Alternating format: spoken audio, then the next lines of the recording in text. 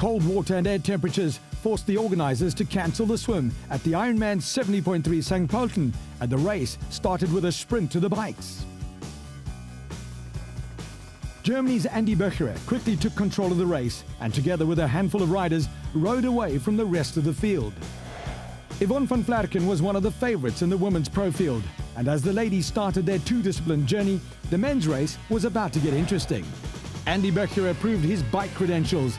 He powered ahead on the tough climbs and really put down the hammer on the flats, averaging speeds of 41.2 kilometers an hour.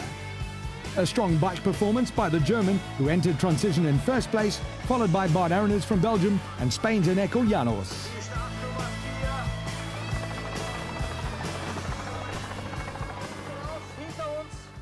On the run, Aernouts pounced straight away on Böcherer and tried to move away from the German.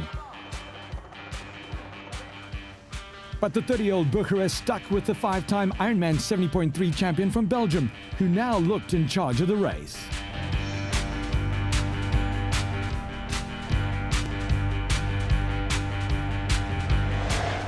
Yvonne van Vlerken now starting for Austria, and her new compatriot Lisa Hütthaler had dominated the women's bike race and arrived in transition together.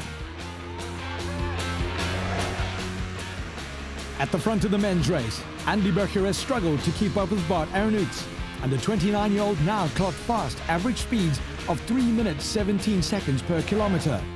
In the meantime, Lisa Hütthaler had taken the sole lead in the women's race, averaging speeds of 3:50 per kilometer.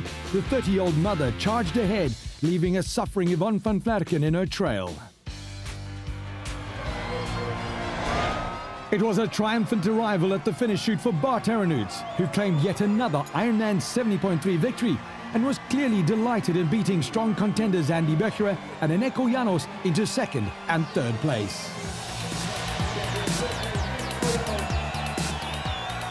I'm very happy now. It was an amazing race for me. I had a very good day.